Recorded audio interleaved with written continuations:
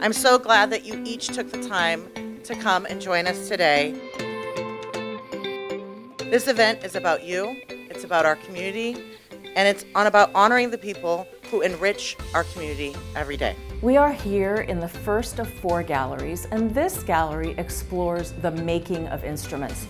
We tell a unique story in the world of musical instruments and musical performance. We celebrate an ecosystem of making instruments, providing the instruments, and also using instruments. So it's kind of a behind-the-scenes story about music making, and we're unique.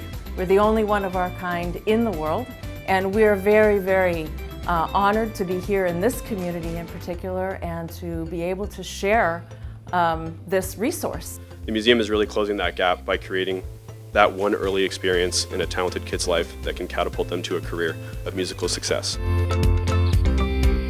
Assemblymember Bernard Horvath is proud to recognize the Rancho Coastal Humane Society as the 76th Assembly District Small Business of the Year. Rancho Coastal has been part of the Encinitas community for a very long time, since 1960, and so when we get recognitions like this, it helps us to build awareness for the services we offer.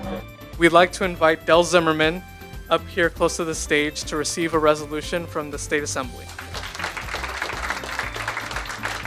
Del Zimmerman has served as an adjunct professor teaching citizenship and English as a second language at MiraCosta College's non-credit department since 1984.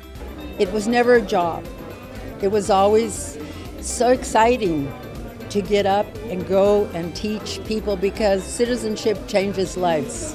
Could you please set up these beautiful instruments known as the steel pan, also as the steel drum, up onto the stage?